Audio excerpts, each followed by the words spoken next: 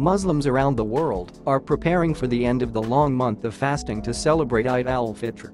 The end of the holy month of Ramadan will be either June 25 or 26, depending on when the new moon is seen.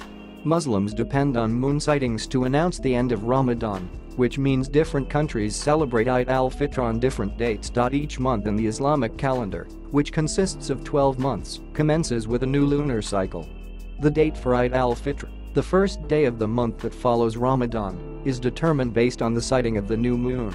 In some Muslim countries, religious councils determine the moon sighting.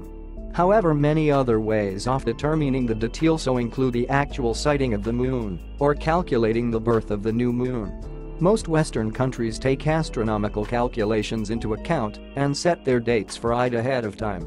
The Islamic Society of North America, ISNA, follows guidance from the Fiqh Council of North America, whichrelies on astronomical calculationsof. The moon sighting in Mecca, the city in Saudi Arabia that is considered the birthplace of Islam. In a statement ahead of Ramadan, ISNA said the astronomical new moon for Eid will be on June 24, 2017 at 2:33 Universal Time. On Saturday, the Supreme Judiciary Council of Kingdom of Saudi Arabia (KSA) will meet to decide whether the moon is sighted to mark the start of Eid al-Fitr celebrations on the month of Shawwal. If the moon is sighted, Eid will be